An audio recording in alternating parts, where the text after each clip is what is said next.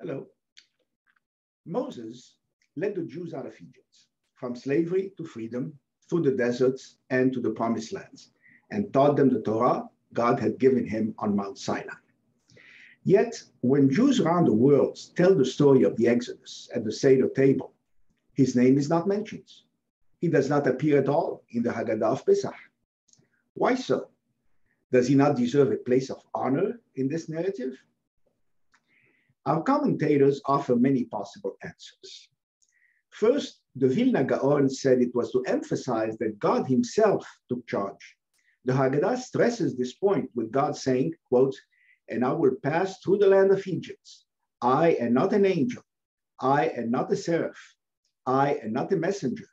I, the Lord, it is I and none other." Some say it was a reaction to the Samaritans almost deifying Moses, when in fact Moses was simply guided by God. Rabbi Yekusiel Yehuda of Klausenberg notes that in difficult times, there may not always be a Moses available, but God is always present. Therefore, we emphasize that God alone redeemed us from Egypt, to make it clear it can happen again even with no Moses. Kli Hemda makes an important distinction. Our spiritual freedom was confirmed by God alone, not by Moses. The Exodus entailed physical release from slave labor and spiritual release. The exile forced physical oppression on us many times, but our spiritual release was never removed. And that is what we're truly celebrating. The Hafetz Haim said it was to emphasize that Moses was extremely humble. The Torah makes it clear, quote, "Now this man Moses was exceedingly humble, more so than any person on the face of the earth." Moses would not have wanted to be in the spotlight when the story of the Exodus was told. And the psalmist wrote, "God fulfills the wishes of those who fear him." Sedei Yitzhak speculates that the narrator in the Haggadah was Moses, who was telling his own sons about the Exodus.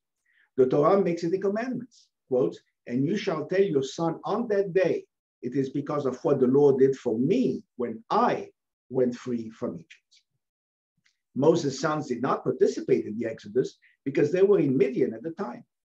So Moses, in telling them the story, didn't want to emphasize his own role. Along those lines, Zot HaTorah observes that the Haggadah expands on some verses in Deuteronomy formulated by Moses to thank God for the land of Israel. Now, Moses speaks in the first person in Deuteronomy, so the text minimizes Moses' contribution. Kovetz Kol HaTorah reminds us that one does not thank the servant in the presence of the master. Since the Shekhinah, the divine presence, is traditionally celebrating with us, we should not thank her servant Moses. The Haggadah says, quote, "If the Holy One, blessed be he, had not taken our fathers out of Egypt, then we, our children and our children's children, would remain enslaved to Pharaoh in Egypt." The Zohar tells us that the Israelites had reached the 49th gate of impurity. If they had fallen one more level, they could not have been redeemed. Only God's mercy prevented that final fall. Itaruta de Leila, not Moses. Some remind us that Moses didn't want the mission. At the burning bush, when God tells Moses to flee the Israelites, Moses tried to get out of the job. Quote, "But Moses said, 'Please, O Lord, make someone else your agent.'" The Midrash says that Moses, knowing only the Messiah can end the exile once and for all, and knowing it wasn't him, was asking God to send the Messiah at that time. So his name is omitted. There are also mystical reasons. The Messiah will have something of Moses' soul in him. The Midrash says that Moses was the first redeemer and will be the last redeemer.